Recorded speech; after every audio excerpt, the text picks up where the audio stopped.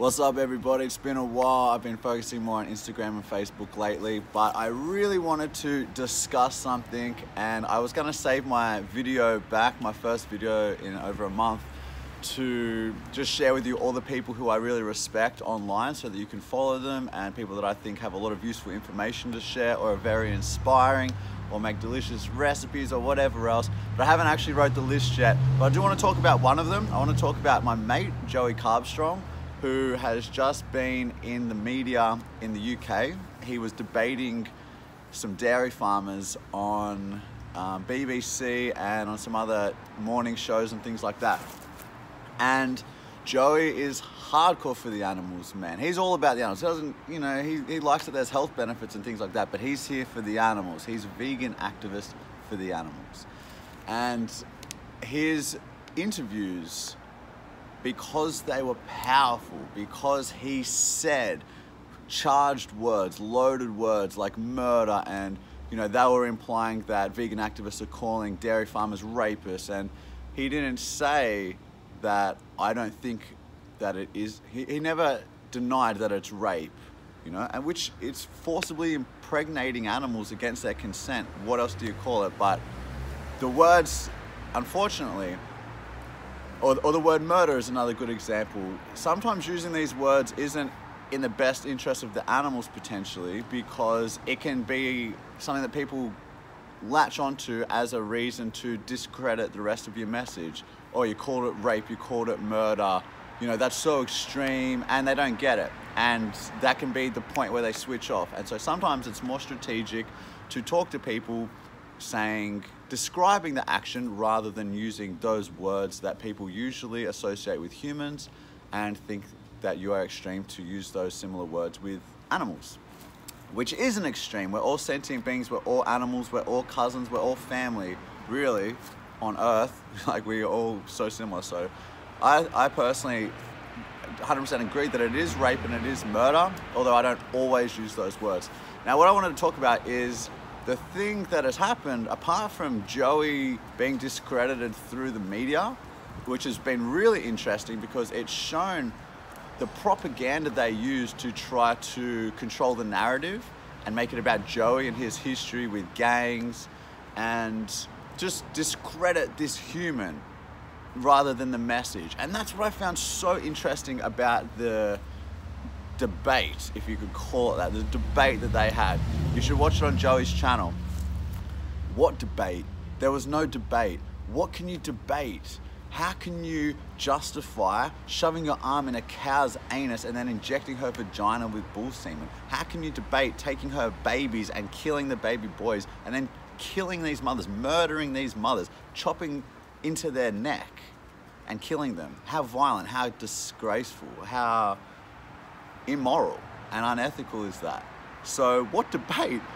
He got on to the morning show. There was 4 of them debating him, and they were straight away went to, those words aren't justified. You aren't justified using those words. So Joey was like, and I thought this was such an excellent point by Joey.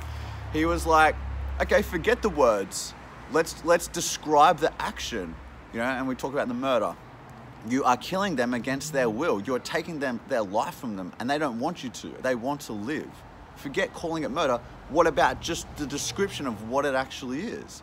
And I thought that was such a good point to make, because they had nothing to say. Their whole debate was about, is it justified using those words? And the point is, okay, let's not use the words. Who cares what words we use to describe it? The action is the problem, not the words we use. The action is the actual thing we should be discussing here, whether you are justified in continuing that practice just to make money, harming those innocent beings just so you can make money. We should be discussing whether that is ethical or not. And if not, which it isn't, which we realize, and I think they do too, then we should stop. And I think they realize it because they didn't say, well, the reason why it's okay to do this to animals is because they don't feel pain or because they're not conscious. Like, no, that wasn't their argument. The argument was just, don't call us murderers, don't call us rapists. And I can understand that they'd get offended by that because they've never seen these animals the way that you do see animals when you go vegan. which is in a way that is more equal to who you are, in a way that they deserve rights, in a way that we shouldn't be killing them if there's no need for survival, which there isn't, which I'm a perfect example of millions of people who are thriving as a vegan, and it takes no extra effort or time or energy or anything like that. The other thing I wanted to mention, so first of all, respect to Joey, man. He's such a strong activist, and definitely follow him across social media. Now, one thing I will say about Joey is that he's one of the best street interviewers as far as I've seen out there for at the Cube of Truth and things like that. And he's usually very cool, calm, and collected. He's got an amazing video where he talks to some police officers, and it's absolutely the best. It is brilliant. In that discussion, if I was going to give my own constructive criticism, and I talk to Joey about this all the time, in that particular situation, I think, look, it's hard to say, because part of me wants to say, if you weren't as aggressive and still, because there's a little bit of aggression there, because the guy's passionate, you know. If you weren't quite, if you didn't have that little bit of an aggressive vibe, which I think he agrees was probably there, because he's just speaking up for them, you know, the victims. Like, it's a big thing to talk about. It's a big opportunity to get on national TV. My personal belief was if he had a little less of the aggression, which he usually does, he's usually more chill, I think that it could have been a more useful debate for more people. I think a lot of people would have been distracted by the feeling of aggression and frustration, and which is unfortunate, because that's no reason for people to shut off, but people would have used it as an excuse.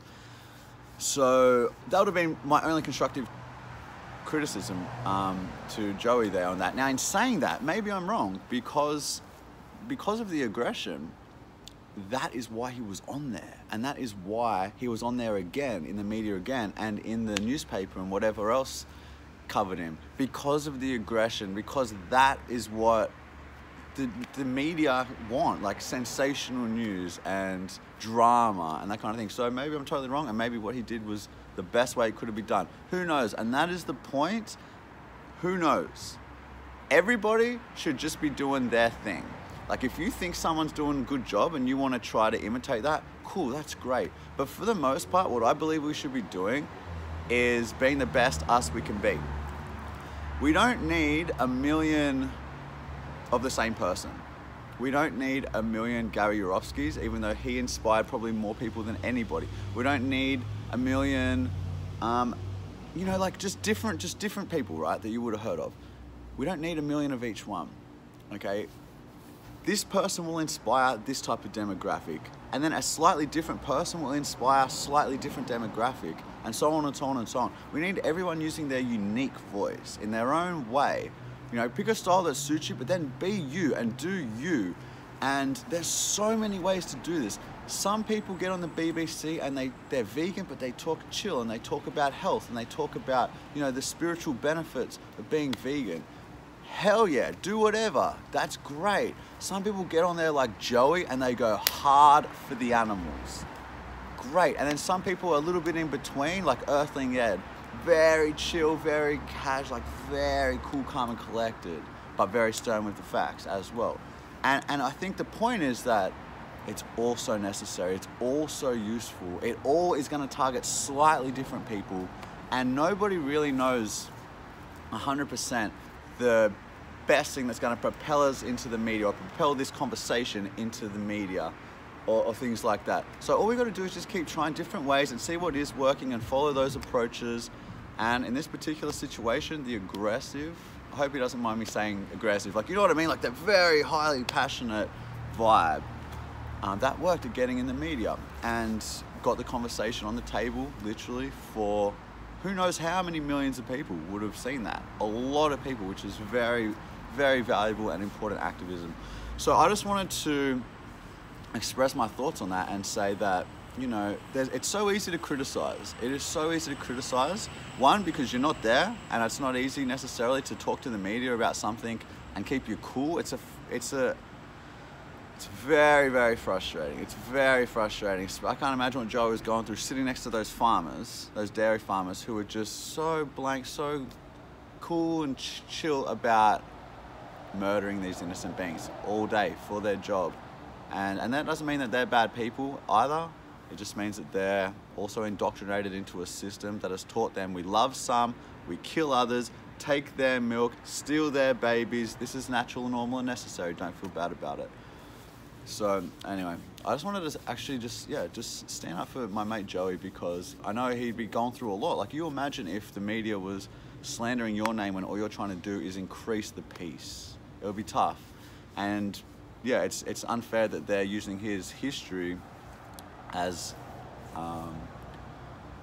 as ammunition to do that. Joey has a history, and who doesn't have a history, man? We all done things we're not proud of.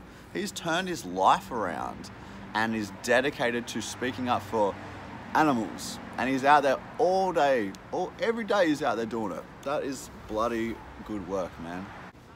So that's it. Let's respect each other. We already get enough grief from the people who we are up against, and let's support each other, let's respect each other. Sure, there's nothing wrong, don't get me wrong, there's nothing wrong with constructive criticism. I don't want to, I think that's very valuable in the movement, and me and Joey do that a lot with each other.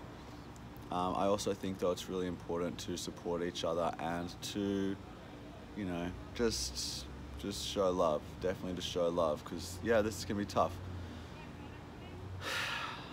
Okay, that's it. Peace.